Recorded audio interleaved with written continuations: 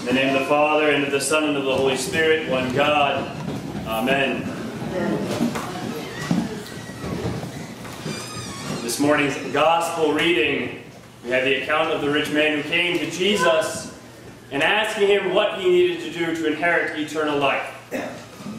Not testing Jesus, but asking him, what can I do? Knowing probably what the answer would be in some part. Keep the commandments. This I have done since my youth. So Jesus says to him, go and sell everything that you have and give to the poor, and come follow me. The Gospel this morning reminds us perhaps that following Jesus is not easy.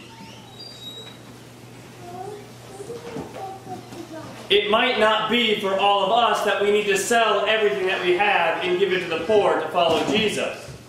However, all of us have things that we hold on to, like that rich young man. Jesus knew that the man had followed the commandments. But he also knew that the man, though he had followed the commandments, still held on to something else above him. And calling him to repentance, calling him to follow me, as Jesus says, he pointed to that one thing that that man couldn't let go. For him, it was his riches. For you, it may be something else. It may indeed be the money that we feel we need to have and to store up for ourselves here on earth, while we don't store up treasures in heaven. It can be our friends, our prestige. It can be those little bits of gossip that we feel that we need to have so that we can know something that the others don't. It can even be our family. As we put before God those things that He has given to us. The rich young man put wealth before God. We sometimes put other things in which we have wealth before God. And yet, as we come to His church, to this holy community, to be part of the body of Christ, we come here to say to Him, thine own of thine own we offer unto Thee in behalf of all and for all. We come recognizing that that which we have is a gift from God. The riches that we have, whether material or otherwise, that all that we've been given is a gift from God, that He is the one true good one. Not just a good teacher, but the only good one who is indeed God. And in coming to Him, we come to lay aside our earthly cares and to lay before Him a gift of His own that He has given to us.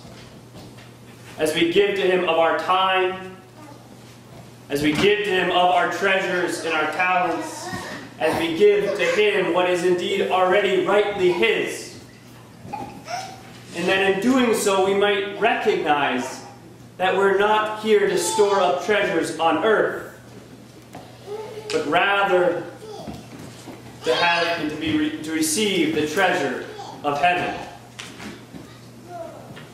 We're coming to the end of a summer. A wonderful and beautiful time here on the Cape and elsewhere.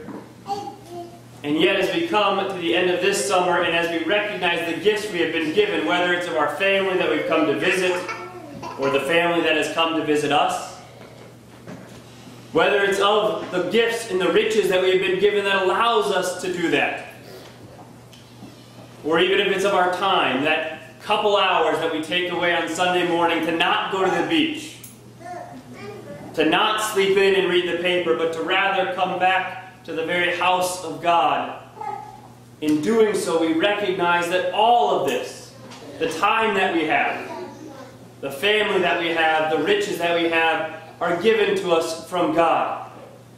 That in all these things, the good one, the only good one, God Himself, is made manifest to us, and so it is ours to give thanks to Him. To come here and to give thanks and to give back to Him what is already rightly His in our time and in our treasures.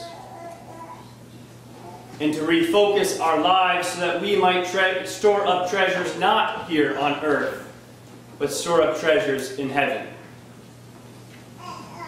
That we might, when God calls to us and says, "Go sell all that you have and come follow me," whatever it is that He is telling and asking us to give up in place of Him, might indeed put Him first and follow Him. It's not an easy thing, and yet it is the life to which we have been called as Christians. To come and to follow Him, to take up our cross and follow Him, to put away the earthly treasures, to give to those who are in need, to give back to Him, who is the only good one, that we too might recognize that He is in all places and in all things. And so as we look out and see the good there, we see Him, who is indeed good. And that in doing so we might worship and glorify Him in all things, and in all times, and in all places, and giving thanks and praise to Him always, the Father, the Son, and the Holy Spirit, now and ever, and unto ages of ages. Amen.